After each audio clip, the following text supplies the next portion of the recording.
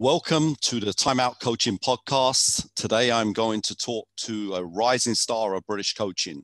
He is the youngest coach to win a professional trophy, the BBL Cup in 2018, and has coached the Cheshire Phoenix BBL team for the past 3.5 seasons. Please welcome Coach Ben Thomas.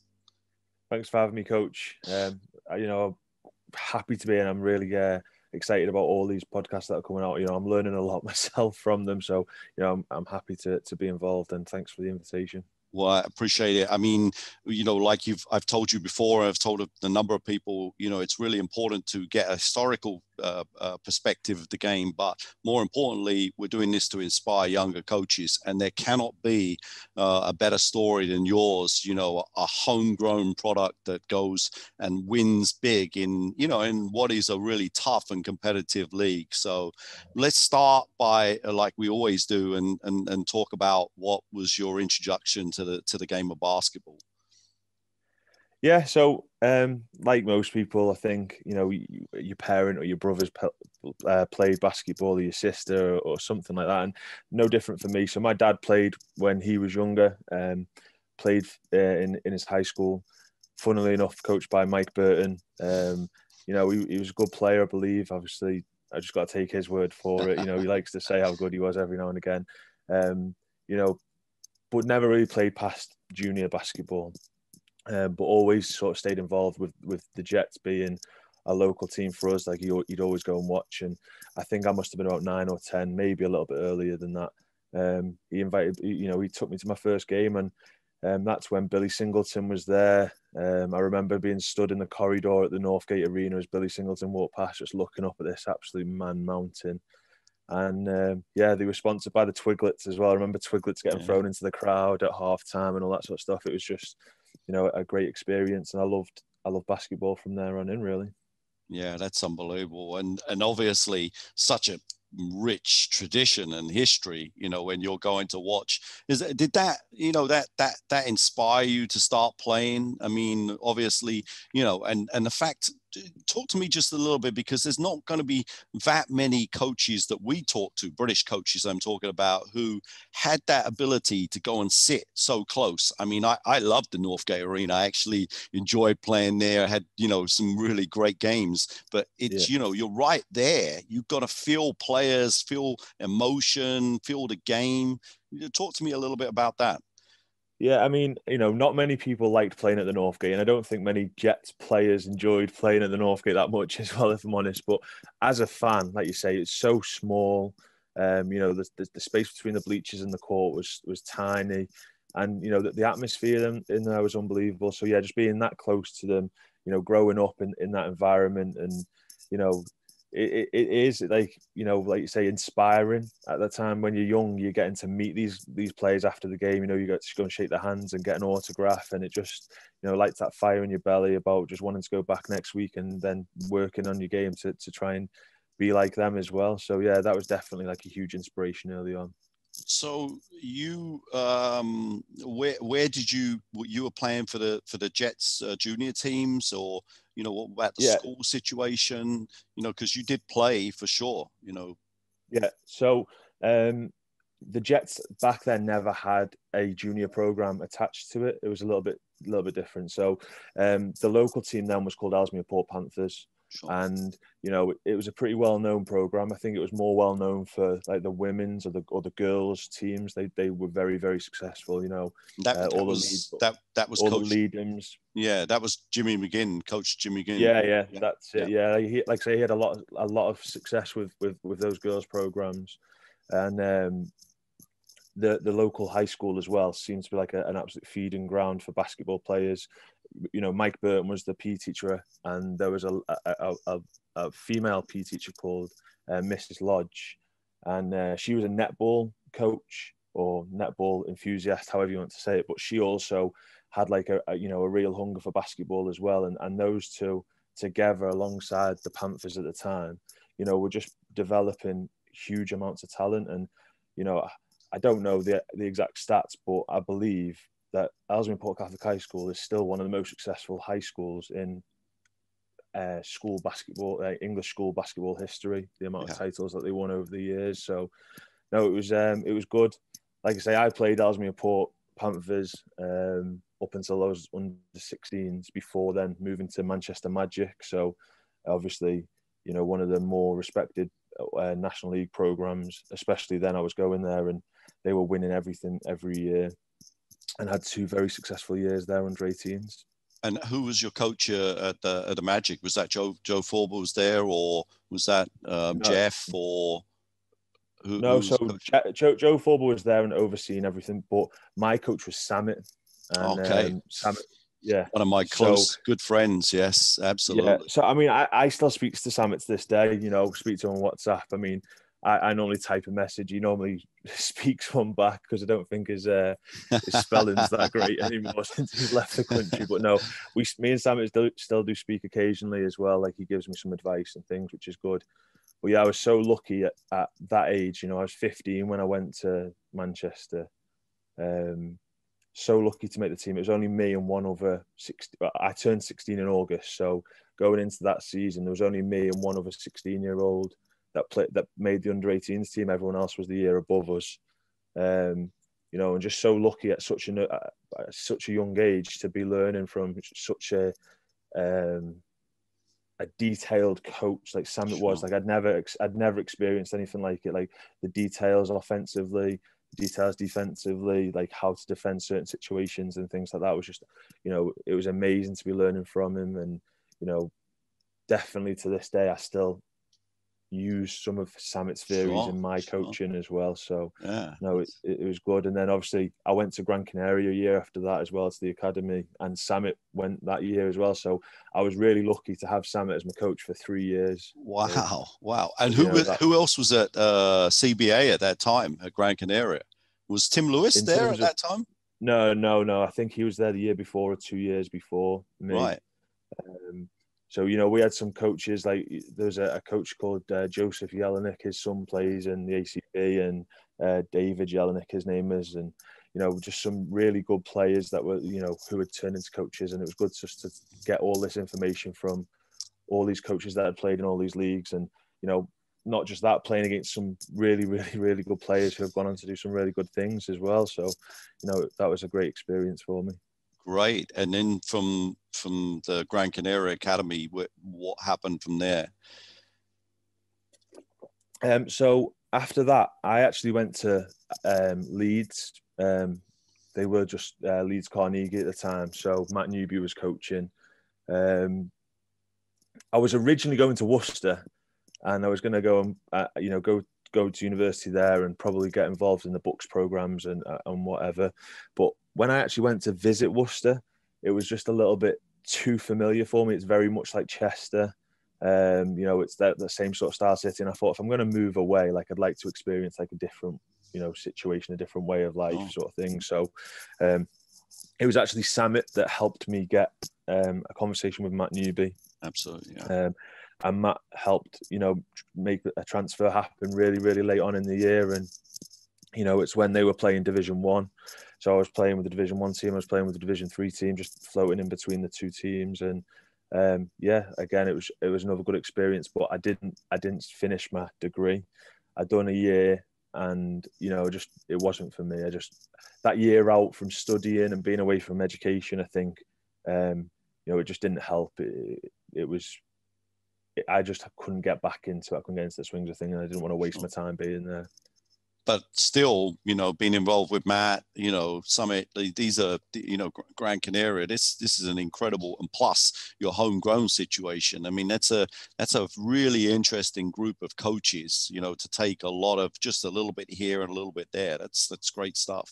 Great stuff. Yeah, exactly. Like you say, it's just about taking things from each person. Do you know what I mean? And, there's definitely been a lot of people along the way, like say Samet, Matt Newby, Mike Burton. But I'd say Mike Burton, I took more from him once I became a coach, because obviously school basketball at that age, up until the under 16s, he retired when I was in year 11.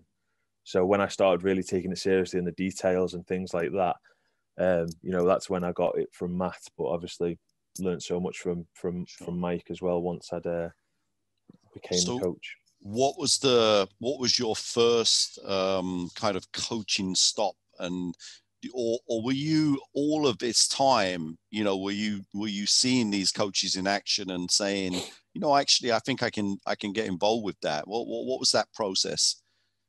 I think from like I've always been quite mature for my age in terms of like leading and quite outspoken and things like that.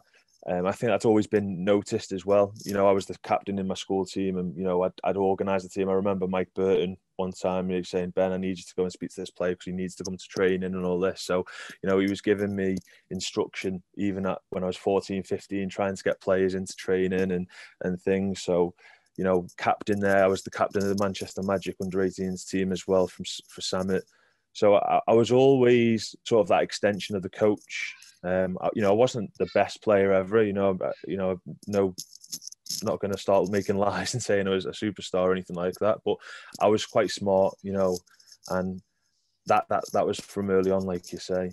But my first actual coaching stop was once I finished in Leeds, and I came home and I was getting into the working life. I was bouncing around a couple of jobs before I started, finding a career that I wanted to go down.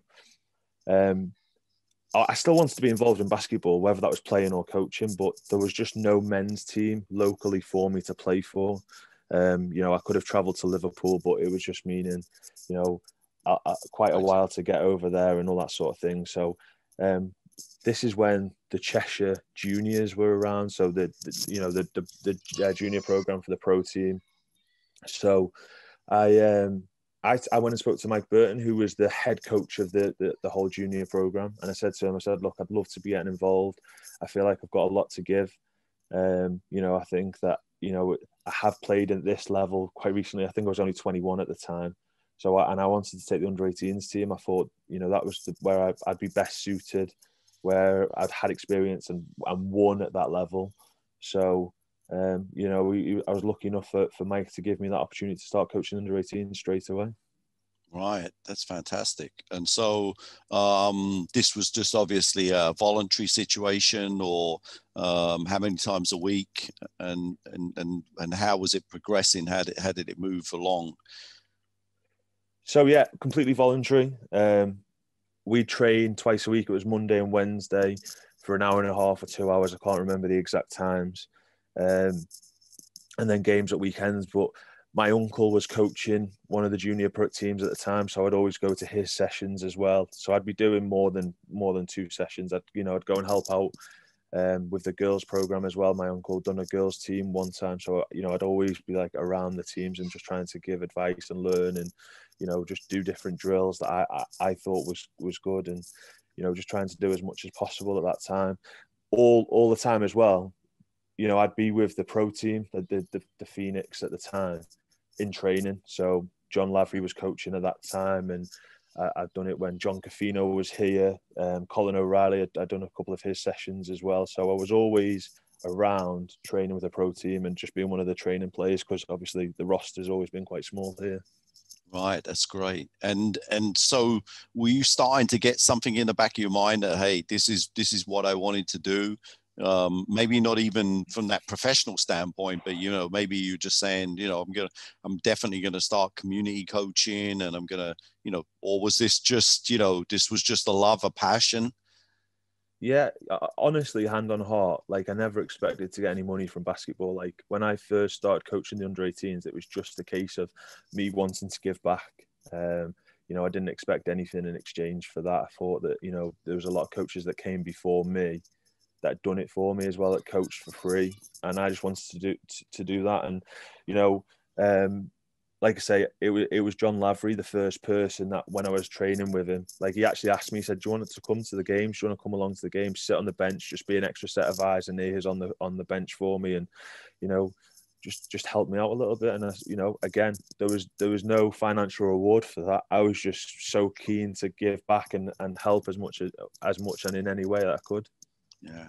That's a common story, and what I'm interested about is the fact that this is your hometown club, and you've gone through this process, not quite directly through, like you said, you went to Manchester and you went to Gran Canaria, but you're still, this is your this is your area. This is, you have a lot of, passion and feeling for that area. And that happens to me where I see this more is obviously in Europe and some other parts of the world where there's a more natural kind of path through as a junior player, senior player, and then into coaching. And I think that's so missing in our country. So I'm really, happy that that's some, kind of some of the process that you've been through. Yeah, definitely. So when you were the assistant coach or kind of assistant coach to John now, are you starting to get some thoughts in your mind about how to coach the game? Are you giving him some things that you think you could put in? Just talk to me a little bit about, some of your early experiences there. Just little things, honestly. It was never big things at this point. So I remember quite clearly in my head just one session that I can sort of expand on. So he was putting a 2-3 zone in. It was quite early in the year, and we were just talking about positioning. And Samet had ran a 2-3 zone with me for the whole 3 years that I was under him, and the way Samet was always taught us just a little bit about positioning on the weak side. So how you should be looking at the ball, body positioning, that sort of thing. And, I just sort of started getting into that. So when John was putting the zone in, I would sort of just offer my input and things like that. But it would never be, I'd come to him and say, right, I think you should start doing this and doing that. It was literally just little points early on. Sure. Watching how he, planned his training sessions, what sort of drills we done. The big one for me is like watching how each coach that I've been around with the pro team is how they manage the players as well, how they talk to the players was a huge thing. How they address the whole group, how they address individuals and things like that. So yeah, that was a huge thing for me at that point, learning each one of their sort of tendencies and how they do that.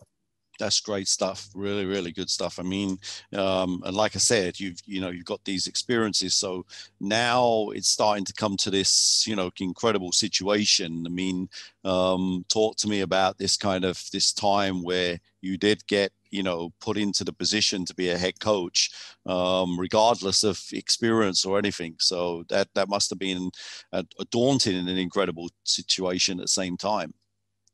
Yeah, it was a strange one. Obviously, the club made a couple of changes in the 2016-2017 season. They brought in a new head coach, Colin O'Reilly, who had been a player here previously, very good player. Had some good success. Never really won anything, but he was a good player, and we expected a lot from him as a club. When he came in, he done things very differently. He had the players wearing heart monitors. He was making sure they were working hard all the time and things like that, which was something that I'd never seen before. And that was something that he provided. He had it on his iPad, and he'd have the players wearing the little vests every training session.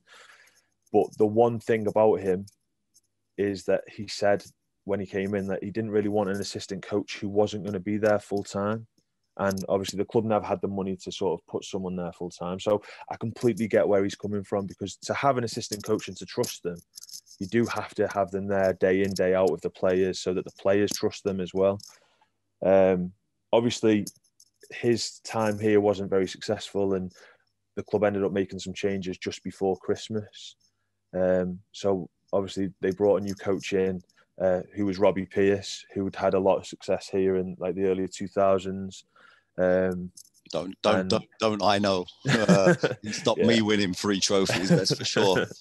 Yeah, no, he had a lot of success here, and we just hoped that he was going to be sort of a turning point in the team, because the community programs were getting so much better off the court, was getting so much better within the club, and we just needed that success on the court. But there was a 2 or 3 week gap from when Colin left and Robbie could start, because he had a lot of business down in London. Like he ran a couple of different businesses, coaching in schools and things like that. So in those 2 or 3 weeks, we had 2 games. We had one against Sheffield in Sheffield, and we had one in Glasgow. And the Sheffield game was actually coached by James Bryce, and I assisted him. James Bryce is our general manager, who also coaches with our junior program. So James took over that one. And then the game in Glasgow, I think it was on just after Christmas, like maybe even Boxing Night or something like that. It was in between Christmas and New Year, I think. And James was with the junior team in a trip to Germany. So Mike had to coach that one. And Mike asked me if I wanted to go and be an assistant coach because he hadn't been around the team that much and I'd been training with them. So I knew the plays and I could help him. And that's what happened. So Mike took over the game. You know, it was crazy. I think we won on the buzzer in the end. And, you know, it was on BBC. Glasgow had filled their 6,000 seat arena, you know, the running hall, the athletics hall. Yeah.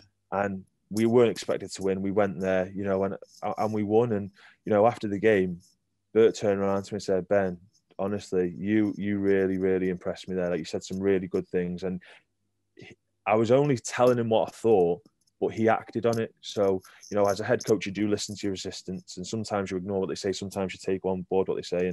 And luckily for me, he took on board what I said and it worked. So, you know, he was really impressed then. And when Robbie Pearce came in, I think Mike had spoken to Robbie about having me on board and just being there and helping him. And that's how it happened. So, then I was reinstated as like a proper assistant coach now. Like I had the title and everything, and, you know, the proper T-shirt, and, you know, it was good.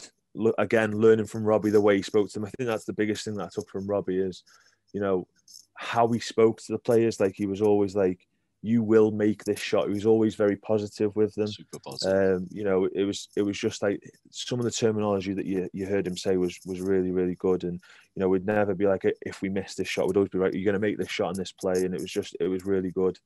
But then obviously Robbie had to, sorry, go on. I just want to put just one little just splice in here and just say that this story that you've just talked about will get verified by Mike Burton next week when we run that podcast, because Mike's actually told me that story almost verbatim to what you talked. And so I'm really, really excited about that and happy, because that's exactly how he described that situation. So it's that's good. Great stuff. We do talk about it quite often. Like, you know, it is crazy how I got the opportunity, and it's literally just from me giving Mike some advice in that game, and he did listen to it. And, you know, I could have gave him the same advice and it might not have worked, and we might not be here right now, but it did work. And it's luck sometimes. You need a little bit of luck. So you went then the Robbie situation, some things happened there. And so Robbie unfortunately had to leave, just some personal matters off the court. You know, we had to go and take care of some things back down in London and things like that. His business had to come first, and his personal life had to come first. So we're now March the 2nd. I still remember it to the day. I was in work. I was working on a building site, and Mike Burton rings me. He goes, Ben, we were playing Leicester. Honestly, this is a Thursday night, and we were playing Leicester the next day. And Bert rings me, goes, Ben, Robbie can't make the game tomorrow. I will coach if you want me to, but what I really want to happen is I want you to step up and be the head coach. What do you think? And I think I took probably 5 seconds just to, you know, take it in. I said, yeah, I'll do it. I'll do it. So I took over for that weekend. I think we played Leicester in a back-to-back game. I can't remember what it was. It might have been like the semi-final in the trophy or second leg of the trophy or something like that. Lost both games, but after the weekend, the news obviously then trickled down that Robbie was going to be unavailable for the rest of the season. And Mike said, listen, I want you to take over for the rest of the year. You know, I believe in you. I think you can do a great job. So I spoke to work about letting me go part-time for the rest of the season, and then I'd go full-time again after April or May. They let me do that. And I just took the rest of the season. And in those 11 games that I took over, I'd won more games than Robbie and Colin in that whole season. Wow, that's awesome.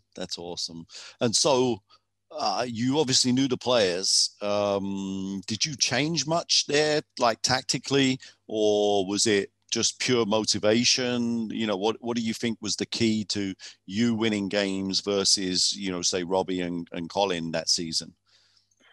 I think there's obviously aspects of luck involved. Like, you know, I can't take full credit for it, but one of the things is that we made a change that year as well at the point guard position. We brought a guard called Mike Donuno back that was there a couple of seasons ago with John Cafino. And I was a training player when Cofino was the coach.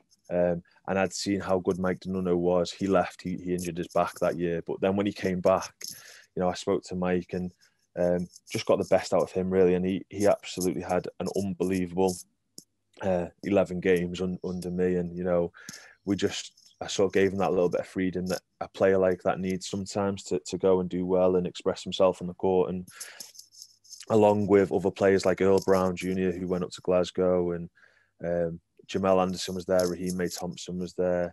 We had some really good talent. Dijon, Alan Jordan, who came back here a year later after a break from playing. And we just played with a lot of freedom, transition basketball, very sort of simple offenses with a quick first phase, then getting into a pick and roll situation because we had such a good ball handler that, I just wanted to have a quick phase of offense, move the defense a little bit, and then get into them sort of situations where we could make it count. And, we did, and, we had some success doing that. That's great. And so from there, that summer, obviously the club, showed a faith in you and say, we want you to be our new head coach. Firstly, how did that make you feel? And then secondly, what did that then mean to you? And how did you go about being a full-time BBL head coach? Okay, so this is a little bit of a strange one as well. So, obviously, I'd had 11 games experience as a professional coach. I wasn't getting paid at that point. I was literally just doing it as a volunteer, working part-time. And Bert just said to me, I met with Bert in the summer. He said, do you want to do it along with the other directors of the club? I said, yeah, I do want to do it. And he said, well, look, we are taking a little bit of a gamble. Like, we can't really offer you much. It's either we put the money into a coach or we put the money into the team, into the playing budget, which at that point was pretty small anyway. So I took a whole year working part-time. I worked 27 and a half hours a week and didn't get paid for my first full season as a coach, just done it. I had a company that I worked for before coaching, and he was just very understandable. He fit my hours around training. So Mondays, I'd work full-time because we were always off on a Monday. Tuesday, I'd start 15 minutes later to go get a morning session in with the players, and then I'd leave at 3 o'clock for training in the afternoon. And, my boss just fitted my days around my practice really, really good. Right. And, yeah, just so lucky to have that opportunity at such a young age because, I'm 25, 26 at this point. And, I just sort of thought to myself, if I say no to this opportunity and I let them take another coach on, will I ever get another opportunity to be the head coach ever again of a team? And I just thought that that was an opportunity I couldn't say no to. That's a great soundbite, Coach, and I'm actually going to pull that out there because really important for young coaches to hear that.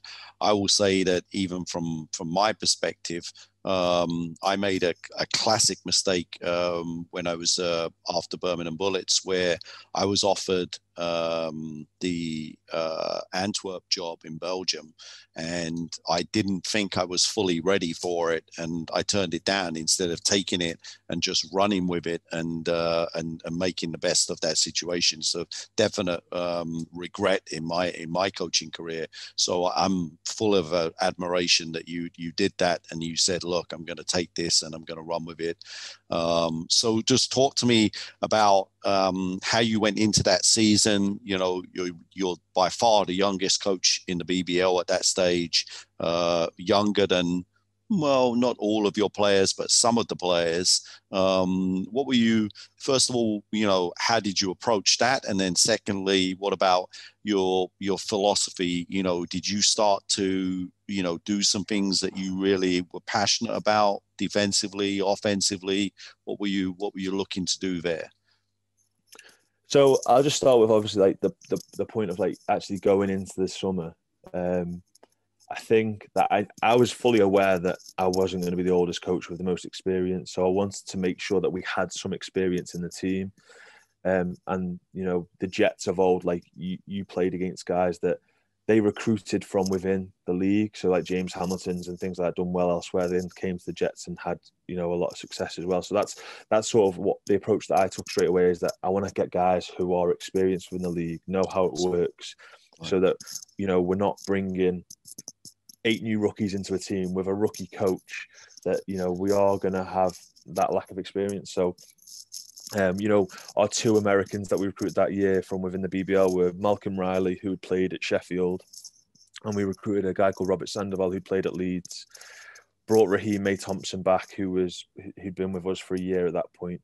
We brought Orlan Jackman in from Newcastle, who at that point had some success with the Eagles, and, you know, we saw that as, you know, good experience.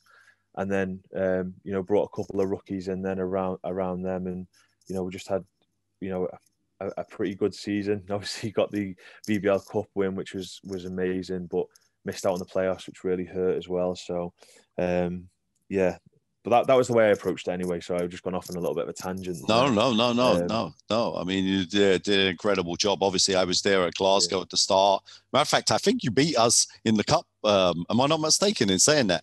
You beat me in the cup. Well, you certainly, I think so. Certainly I was 1-1. You know, we won one real close, and then you beat us on that crazy. I don't even know if it was overtime or it was certainly in the last seconds anyway. I think was it Nate Britt that got the layup, and Orlan Jackman took it off the ring once the buzz had gone or something like that. No, we had some great success. Obviously, we took a big gamble on CJ Gettys that year as well. You know, bringing a traditional big back into the league.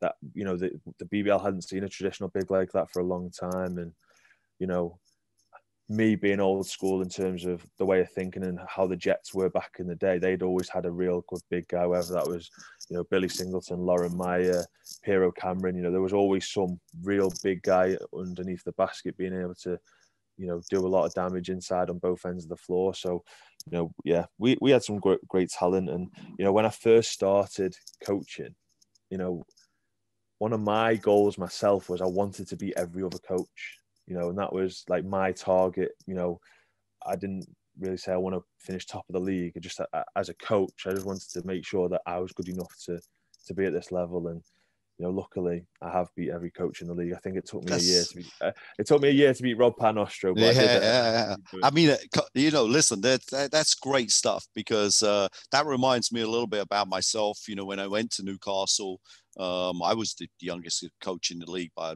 a long way. I was 29 years old, or 30 years old at that stage when Paul took me. And I was, you know, I'd had a lot of experience in other places, but not, you know, I really, you know, he took a gamble on me, because at that time, you know, there were, well, we know the world-class coaches that were in that league at that time. And you're absolutely right. You know, I was like saying to myself, you know, I want to beat Chris Finch. I want to beat Nick Nurse. I want to beat Billy Mims. Yeah. And I was going up against those guys. That's a great, you know, you have to have a competitive element in there. And that's fantastic. So how are you setting the team up that year? You know, from a tactical perspective, what are you looking to do? You know, you've got CJ, you know, like you say, as an inside player. Are you kind of 4 out, 1 in? What was your philosophy there, and how were you looking to play? Yeah, so that year, obviously, our starting 5 was Malcolm Riley, Rob Sandoval, Orlan Jackman, Raheem A. Thompson, CJ Gettys inside. So Orlan and Raheem are both, you know, hybrid forwards, 3-4-4-3 type players. So those guys were sort of interchangeable, but we'd also always have CJ inside when he was on the floor.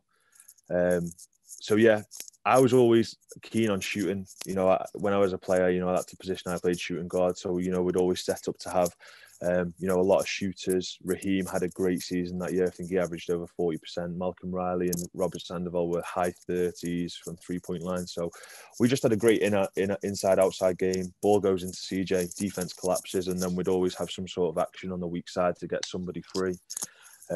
So yeah, that was how I'd sort of set up the offenses, you know, just to make sure that the ball had the opportunity to go in and to come out at the same time, because we had such a big guy around the basket who, you know, he has unbelievable hands, CJ. Like, you know, around the basket, in terms of a scorer, you know, I don't think the league's seen a big guy like that for a very, very long time, and I don't know if we will in the near future.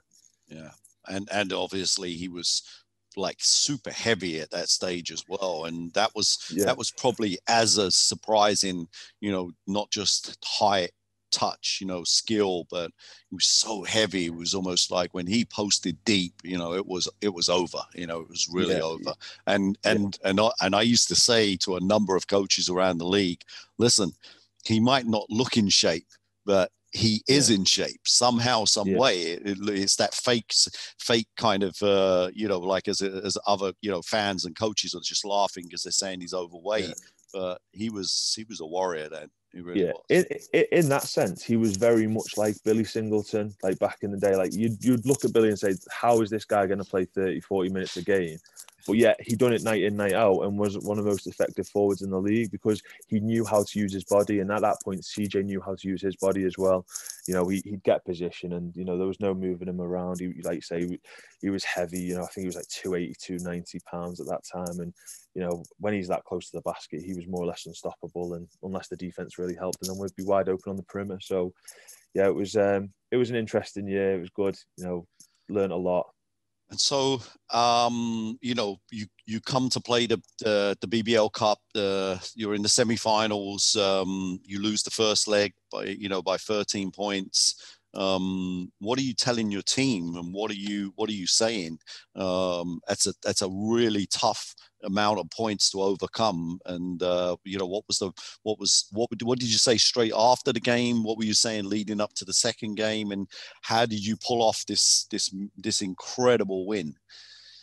Well, it was funny. Like that whole series getting to that final was crazy because go back a game to the quarterfinals. We were playing Newcastle Eagles, and in Newcastle, and we were down 3. We were down 3 with, I want to say, 10 seconds to go. I mean, you could probably get the clip up somewhere. I got the clip. I got the clip in my mind. I remember it like crystal clear because it was almost impossible for Newcastle to lose that game. And it was crazy because Fab, if I'm not mistaken, Fab only has to throw it in the corner and the game's over. Is that correct? Yeah. Yeah, it was crazy. We went to the line for 2 shots, and CJ came up to me and said to me, just before he was going to shoot, he was the one that shooting. He goes, Ben, should have missed the second shot on purpose because if he'd scored, they'd have advanced the ball and we'd have had no chance of winning. I said to him, yeah, tell Raheem and Orlan to go in for the rebounds. And if you've got to miss the second shot, miss the second shot. We'll go for the offensive rebound and tip it back out. No word of a lie. CJ Getty shot that second free throw with his eyes closed and he made it. I couldn't believe it. He ran down the court saying I had my eyes closed and everything. Fab calls a timeout, advance the ball. And I said to them, okay, we've got one chance here, and it's to stop the ball coming in. That's the only way we're going to get another chance at this game. So I put Orlan because Orlan has a great wingspan. I put him on the inbound pass. I put CJ on help side so they couldn't do any lobs over the top. I had Raheem marking the corner, and I had Rob Sandoval taking anyone that came out the top of the key.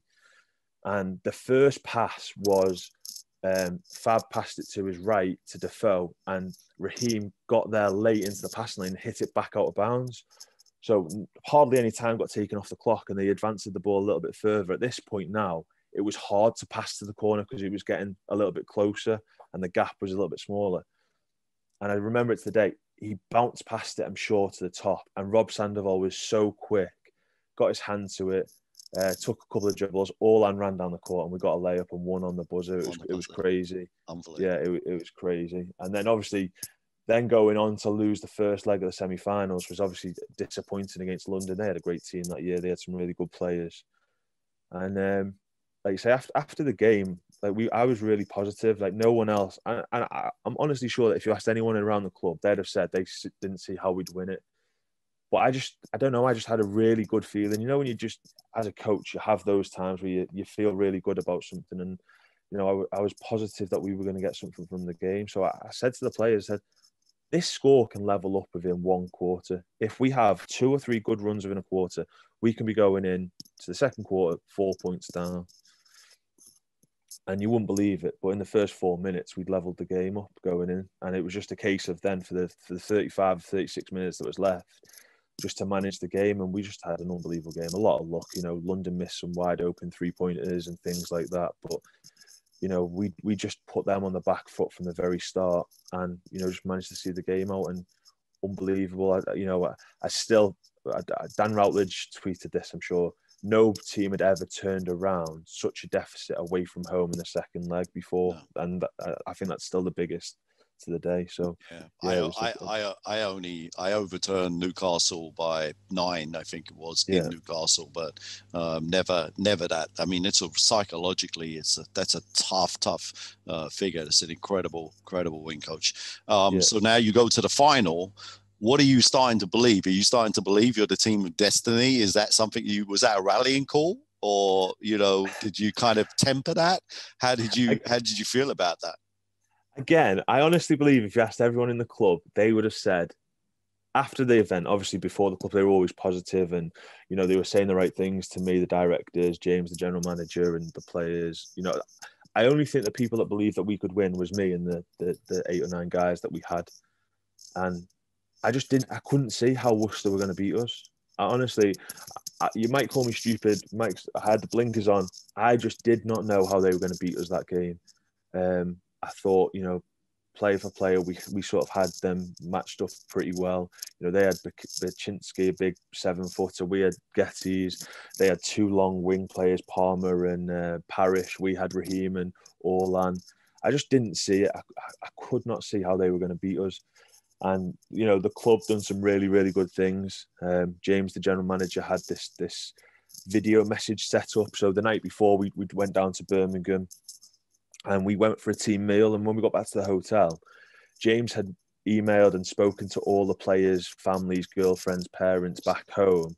Awesome. And actually had a message put up and we've shown this video in one of the meeting rooms at the hotel the night before the game. You know, we just sort of said, you know, they can't be here in person, but they have got a message, and we played that in front of everyone. And I think, you know, we were all just so together for that game and ready to go. The atmosphere was really good, and like I said, I just didn't see how we were going to lose. I mean, I watched the game back this summer actually during lockdown, and it was the worst start to any game. I think we were 16-5 down within the first quarter, and we still ended up winning by 12 points, I think it was. So, yeah, some things are just meant to be, and I just couldn't see us losing that one. Oh, that's awesome. That's an incredible. So now you go into these like second and third seasons. You know, talk to me about what a typical week is minus COVID. And talk to me about, you know, your normal kind of coaching week, and how you're preparing for a game. I think you normally play Sundays. Am I right in saying? Yeah. Normally a Sunday home game. So talk to me about how that would be. Mondays off, and then So Monday's off. This year is obviously very difficult. I think every team will have, you know, difference in schedules from the last few years. So last year, Mondays were off. Tuesday morning was S&C. We had a great facility last year just outside of Chester. 2 really good strength and conditioning coaches. So we'd go there as a whole team on the Tuesday morning, do an hour and 30 minutes with the coaches. And then Tuesday afternoon we'd train. Sometimes we'd watch film on a Tuesday, but most of the time we'd watch film on a Wednesday. Just because the way we had our venue set up at the time, we would train at our arena on a Tuesday, and that session to me was all about us, not focusing on the opposition, not focusing on some of the mistakes that we made. It was always just about us. Can we get a good scrimmage together? Can we start the week off well? And you know, high spirits, good work ethic, that sort of thing. So Tuesday was sort of our day to have like a real scrimmage, just us against us, not really putting too much detail into the other team at that point. Wednesday, then we'd watch film before training, and then we'd scrimmage again on Wednesday, but we'd start putting like a scout team in. So we'd have 1-5 running their plays and 1-5 defending how we're going to defend certain actions and things like that. And then depending on the schedule, if we had a game on the Friday, we wouldn't scrimmage on the Thursday. It'd just be something like shooting, walkthroughs, that sort of thing. If we had a game on Saturday or Sunday, sometimes we'd scrimmage on a Thursday. But again, our club's always had a small roster, so we've got to balance, Sure. scrimmaging, Absolutely. risk injury, pushing the guys a little bit too much. So Thursday, Friday, Saturday would normally start be winding down individual workouts, some team shooting drills and, walkthroughs going through the plays, but not really going 5-on-5. Just like I say, I think in an ideal world, we would play 5-on-5 more, but we just don't have the personnel, the numbers to be doing that day in, day out, and knowing that we're going to have guys fresh for the weekend. So, yeah, that's a normal week for us. And are you your typical like practice structure? Are you want to try to get into these kind of game-like situations in a 5-on-5 situation, or are you breaking stuff down in drills, or what's your kind of philosophy with regards to that? Certain things take drills. So like pick and roll defense would always start off as a drill. So just the guard and the big man, how we're going to defend it. Then we'd start adding, maybe go to 4-on-4 there to 5-on-5, where we're going to help from in those situations, depending if we're hard hedging, whether we're just flattening the pick and staying in the lane, or icing. So we'd build certain things up like that. I've got a drill that I do, like a 3-on-3 closeout drill, where the defense is at a disadvantage. Nice. Just to make sure that we're closing out the way we want to close out every single time. And when you're playing 3-on-3 like that, it's tough because there's always an advantage for the offense, and it's easy to get some scores sometimes, but it's about making the defense work. So yeah, it's different. Sometimes we do drills and sometimes we play. I don't think there's a substitute for playing sometimes, though, and getting up and down and getting that competitive edge going as well. How do you think from those first, those last games of that first season to now, you going into what's, kind of your fourth season, how do you think your philosophy's changed, and how are you changing it? Are you changing, your mindset? Oh, I'm going to start defending this way, or I've got this idea to attack, from an offensive standpoint, or are you still, got a core set of principles that you think, hey, I'm going to stick to this? I definitely have a core set of principles that I've used all along in terms of defense, where we want to help from, where we want to force guys, that sort of thing, how we want to defend pick and rolls, making sure that we're a help defense. And it hurts us sometimes. We help a little bit too much sometimes, and give guys shots in the perimeter. But I've always been under the impression that if we're going to get beat, let's get beat with the teams taking contested threes rather than get beat inside. So, in the BBL, that's a good philosophy. Trust me. Protect the paint is a great, because we don't have that many great shooters in the BBL. That's probably one of the biggest weaknesses. But yeah, that's great stuff. Yeah. Sorry. Like I say, some of the things remain the same. In terms of like the way I approach things now, it's a little bit different over the last couple of years. I'm getting used to watching film a lot more, and I think that as the years go on, like I am getting better at doing film, making sure that it's engaging at the same time as informative, because, when I first started, I had no idea. I hadn't really been an assistant coach and been like a video editor or worked around guys. So literally we'd sit there in the film room and literally just watch the game, like start to finish sometimes. And I'd be talking through it, and the players just aren't taking it in after the first 5 minutes of watching the game, and you're stopping it and starting it. It's not engaging. So, I've started using Synergy a lot more, which is a great tool. And just trying to show good things and bad things, and approach the games and approach the oppositions a little bit more organized. I think that's one thing that I am getting better at, is like my organization before a game, getting the guys prepared, because that's so tough now to sort of get an edge on the opposition. Definitely. I mean, now there's so much video, it's almost impossible to not know what the opposing team's doing or tendencies. And obviously you can now see so much.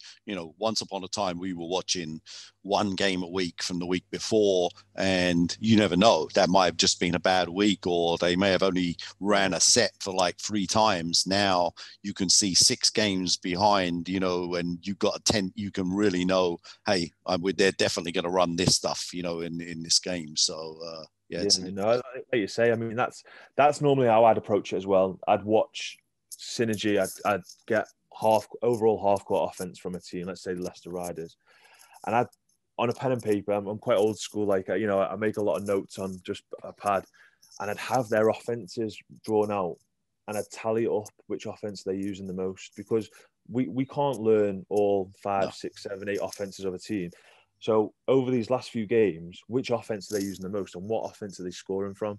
And normally I try and focus it to 2 or 3 offenses, and that's what we'd try and focus on. And just, it's so difficult. We live in a time now where it's just so hard to get an advantage. And I do have a few little tricks up my sleeve when you're playing against teams that are really well prepared as well. Obviously, you might not say them on here. No. It's good stuff. Great stuff, Coach.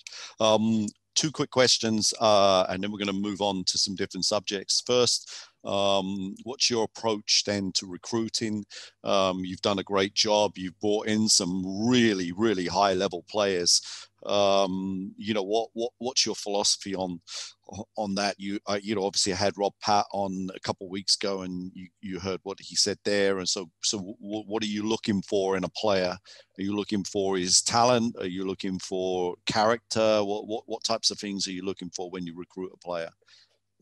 Okay, so this is from Mike Burton, and obviously Mike's been around a long time, and he says to me all the time, the numbers don't lie. Like, you've got to find guys that get it done consistently, whether that's through a year at college, 2 years at college, 4 years at college, whatever it is, years pro. Like, their stats have to be good, and I think that's where I sort of base it first on. Like, you get sent all these profiles, and I'll have a look at the stats. And if the stats are interesting, depending on how many minutes they play, I always look at how many minutes they play as well. If they play 36 minutes and they average 12 points, well, that's not as impressive as somebody who's playing 18 minutes and scoring 8 points as well. So, we look at all the stats, and then the conferences, where they've played, the competition that they've played against. And if those 2 things add up, then I'll take it to the next step. I'll start looking at video, get them on Synergy, look at the good points, look at the bad points. If that's interesting, then it's time to start speaking to their coaches. Normally get on the phone with coaches and ask them some questions. I think it was Rob actually that mentioned this. One of my questions that I ask every coach is, how durable is the player? And every time I ask the coach that question, that's when you start finding out if the player misses training, whether they train through little injuries, and if they're not feeling 100%, do they have to sit out? Because we just can't have guys like that. We need people that are ready to go. Not in the go BBL. to war for. You need people that are going to be ready to go to war for you, and there's certain questions that we ask, and we want to hear certain things. So yeah, that's how it goes for me. It's stats first. Make sure that they are proven that they can play, because, like I say, numbers don't lie. Where they've played, who they've played against, what sort of level competition it is, then start watching video, and then obviously get the references about the personality and, the character and things like that. And are you recruiting? How are you recruiting your teams at this moment? Are you, like, you're looking for a traditional point guard, a big, and then like length on the wings, or you want a shooter, you want a hybrid play, forward? What? Yeah. Just real quickly, what are you looking for there? I think it's changed. Like, over the 4 years, my recruitment has changed, definitely. The first year we had a true point guard and a true big. Filled it with, like I say, Raheem, May Thompson, Orlan Jackman, Malcolm Riley, who were all sort of hybrid players, interchangeable. Malcolm was only 6'5", but could play the 4 if he had to.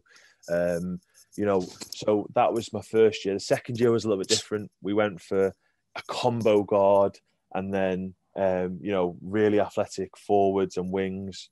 A couple of things happened, and we ended up bringing CJ back, and that was good for us again. So going into my third year, after having a combo guard for 1 year and having a true point guard for 1 year, I had made my mind up that you need a true point guard. Somebody who can run the team, that extension of the coach, organise the team, and that's what we had last year with Parker, and we've got another great point guard this year with a guy called Karan Ross. He's doing a really good job for us in training and in a couple of games so far. I mean, he had a tough time against Leicester, but he had a great game against Bristol.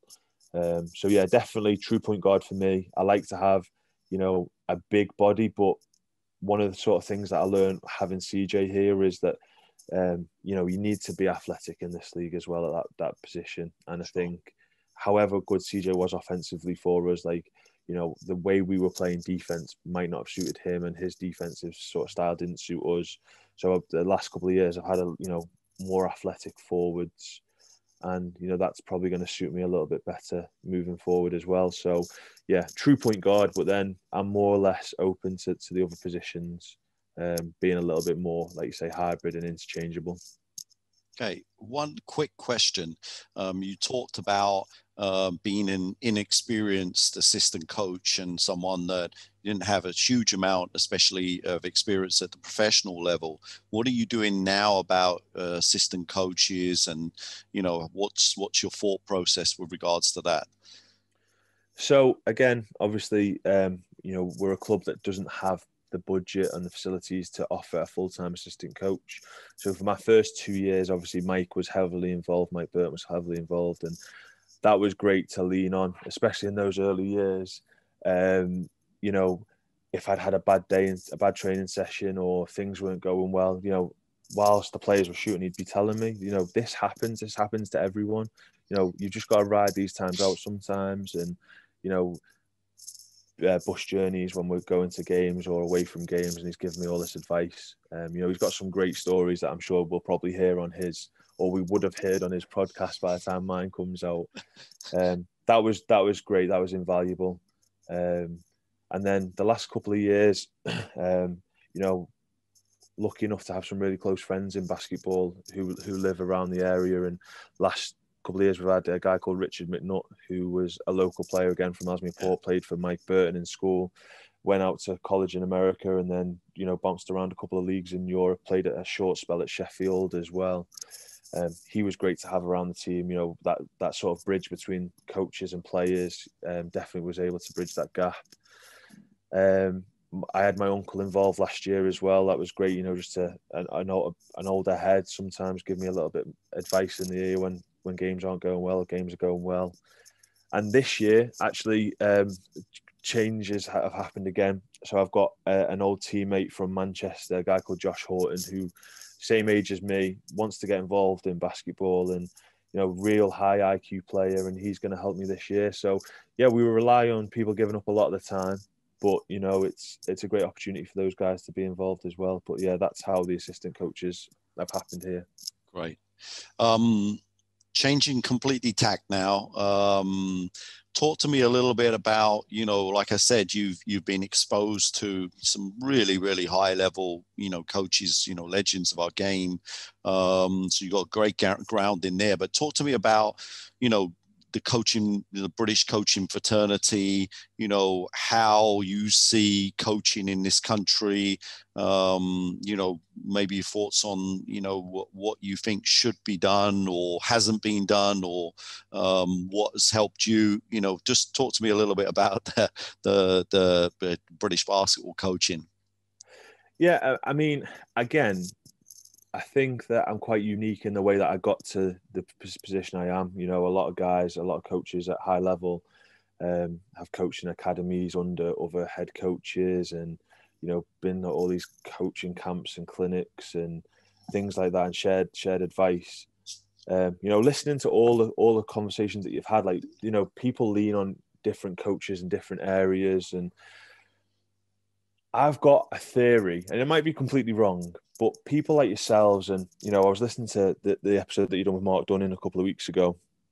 You know, when you guys were coming up and being coaches and learning the game, there was no internet, there was no synergy, there was no YouTube videos of coaches just sharing it, and, you know, the access wasn't there for you guys. So if you wanted to go and learn how a coach done something, or learn new plays, new drills, like, you had to go and see them. Whereas now, like, we live in a world where it's a little bit more unsociable. Like, we can get all that at the touch of a button. And I feel like I don't like it. I would prefer it to be the old way. And, like, you know, I love the stories that Bert tells me about him working with all these coaches that he's worked with. And, you know, I'd love to be in that position and learning from people in person. But the truth is that we have it easy. Like, we don't need to rely on having those friendships to get the information out of people. You know, I could be friends with you and say, Tony, I need you to send me a few drills, or I need you to show me this offense that you run against the zone. Well, I just go on Synergy and look at the offense that you play. You know, it's crazy because, you know, we are taking that personal factor out of it, but it's a very strange times that we live in. That's such a great observation. So well articulated as well. Something that I think that maybe some of the older coaches feel, but you know, we've never really articulated exactly like you have there. A classic example to me of that is like what you just described there about going and seeing people, you know, in practice or in games. I say this to younger coaches when they're talking about scouting and scouting on video. Listen, don't watch Synergy, you know, first. Watch a game first, a whole game, because there's no context for that play. When you see the play, it's the point guard already has the ball in his hands, or he's making the initial pass. There's no context to how that came about. You don't know whether that's in the flow. You don't know whether that's come out of a timeout. So and back then, you know, we had to do a lot more, like you say, actually on going there, writing our notes of games. That's a really interesting observation. Yeah. Funny enough, I think you actually made a comment to me once. I think you were coaching at Worcester. You know, and Worcester's only 2.5 hours away from us, and they play on a Friday night. So we'd train at an afternoon, 12 or 1 o'clock on a Friday, and I would go to games, and I don't think there's any substitute for it, like you're saying.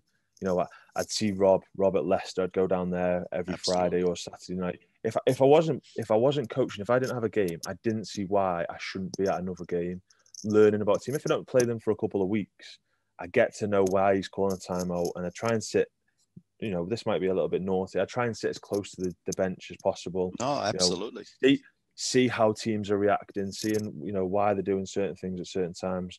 I done it to Rob at Leicester once, actually. Well, they were playing Worcester, and Worcester had sold out, and they had like the pull-out chairs right. I was front row right behind Rob's timeout, so I was just trying to listen as much as I possibly could, but. No, I agree completely. You get to see a lot more in person watching full games, how the bench acts when the camera's down on the other end of the floor and all that sort of stuff. Like, massively important. And just 2 quick stories on that. The first is if anyone listens to the excellent Mark Woods MVP cast with Nick Nurse, Nick tells that exact same story, that he used to drive to London Towers to watch Kevin Cadle coach. And you know, I myself was going to see Chris Finch and Nick at Manchester. I would do that every single week, and more importantly, when I was at Everton, I'd be one of the almost always in the bleachers at Northgate Arena when Chester were playing, and I wasn't at Everton. So you just get a really good feel for a team and the way that the coach is coaching in certain areas. So that's great. Do you have any, you know, kind of coaches that you gravitate to, not like Coach Mike Burton and some of the people that are within your own sphere, but, you know, do you exchange ideas with any other of the coaches in the BBL, or what do you feel about that situation, about the fraternity as a whole? There's only one coach that I probably speak to more than others.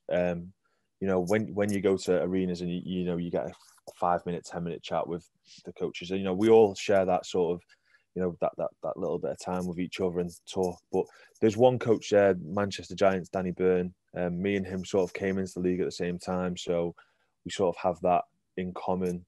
You know, only 40 minutes apart, so we chat a little bit. I wouldn't really say we chat about too many ideas. You know, we'll talk about opposition sometimes, but you know, that's just sort of like that friendly face sort of thing. And you know, we do speak, but yeah, that's probably the only person I really speak to away from the court often.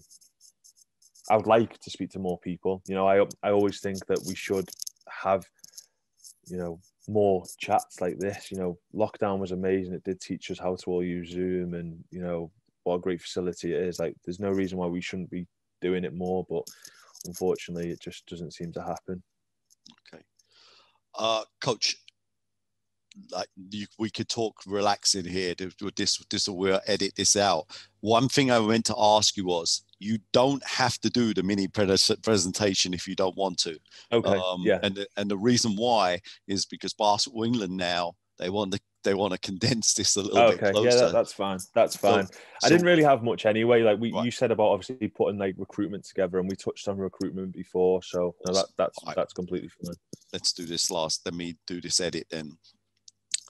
Now, Coach, end of game questions. So 4 rapid fire questions, and these ones are always a little bit tougher. So, favorite player to coach? Okay, I've obviously been thinking about this one. In terms of favorite player, I've got 2 that I have to say. Lewis Sayers, who's now at Newcastle, is one of the most professional people that you'll ever come across. He just turns up day in, day out, gives you the same, whether he's having a great shooting day, bad shooting day, made mistakes, you just know what you're going to get with him. You know, so consistent in his work ethic and those sort of things, I just think was a huge benefit. And, you know, I'm glad to see him in Newcastle. I think that's a great opportunity for him to do really well, you know, with some really experienced players like Fletch and Darius Defoe and those sort of guys. You know, I think that's a great opportunity for him. So I'm super happy. But also I've got to put Parker Jackson Cartwright in there. You know, we took a sort of a calculated risk on bringing him in after he'd had a fractured tibia the year before. And, you know, it just paid off. Like, he was absolutely unbelievable. You know, he missed one game last year because he had tonsillitis against London Lions, and we missed him so much that game. He was just like the heart and soul of the team. Could change a game on his own. So good, so professional. Never any attitude. Just knew what to do at the right time. And yeah, them 2 guys are standout guys for me. Awesome. I'm putting these in different order. Favorite drill that you run? I think I mentioned it before. I like the 3-on-3 closeout drill where the defenders start on the baseline. It's you know, you're putting the defenders at a disadvantage straight away, and it's what happens in games all the time. You know, offense is there to try and create advantages for the offense. And as a defensive team, you have to make the most of those situations, and you know, it's great. And just describe that really quickly. I think in my mind, I have an idea of how it works, but yeah. So you got 2 guys, 1 on each wing, and then there's an offensive guy at the top as well. 3 guys on the baseline facing those 3 guys. Ball starts in one corner, pass it out the top. The ball has to swing through all offensive guys, but the guy who started in the opposite corner runs cross court, and he's on straight into a closeout. The middle defending guy at the baseline, he's going straight to the top, and the guy on the opposite wing on the baseline, he's going to be become the help side. Yeah. And you know, you're just creating an advantage straight away. Talking about closeouts, which is a huge part of the game, and staying on the floor, contesting shots, that type of thing, where we're going to force the offensive players. So yeah, that for me is up there. Great and then there's one other drill as well, which Bert got from Kevin Cadle. You can play it 4-on-4 or 5-on-5, and it's no dribble. You got to make 10 passes before you can look to score. And it's just about defensive intensity. We reward the defense. If they knock the ball out of bounds or backcourt, defense get the ball, and they get to become the offensive team. Yeah, those are 2 of my favourites to run. Awesome. Favourite all-time basketball coach? I think there's a common theme with this one. I think you get the same name every time, and it's no different for me. Greg Popovich in the NBA with the Spurs. I just think, you know, when you watch the Spurs, I think back in the day of like, you know, Duncan, Parker and Ginobili, like how they moved the ball. And, you know, he started this whole 6th man thing with Ginobili, bringing him off the bench. Could have been a starter in more or less any team in the NBA. Just team first sort of mentality, great movement offensively. You know, that to me is a standout coach. Awesome. And then favorite go-to saying or statement? I don't know. This one's a little bit tricky for me because I have a favorite saying myself. I've got it on a print downstairs. My most common saying is, it is what it is. You know, I just like that one. You know, sometimes you just can't change certain things. You know, if you get a call that you don't agree with, it is what it is. You just got to move on. If something happens, if you get an injury and, you know, it's devastating for the team, it is what it is. You just got to move on. But my favourite saying, and I've used it a few times, used it in the cup final, is a saying by Billie Jean King, and it's pressure is a privilege.